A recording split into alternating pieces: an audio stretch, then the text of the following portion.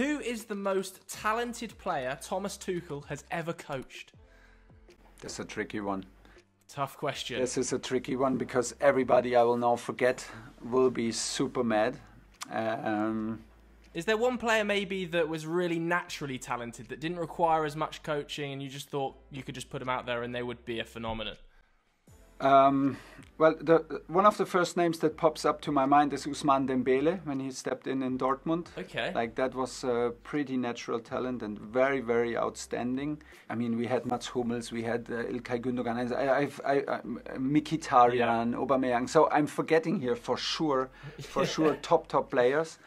But Ousmane Dembele was one of the craziest natural talents because he was shooting free kicks with the left, shooting corners with the left, going to the other corners, doing the in-swing with the right, going to penalties, shooting with left, shooting with the right, dribbling, running, passing. That was like really like on a highest level with 18 years where you cannot where your development is clearly not finished. So then the obvious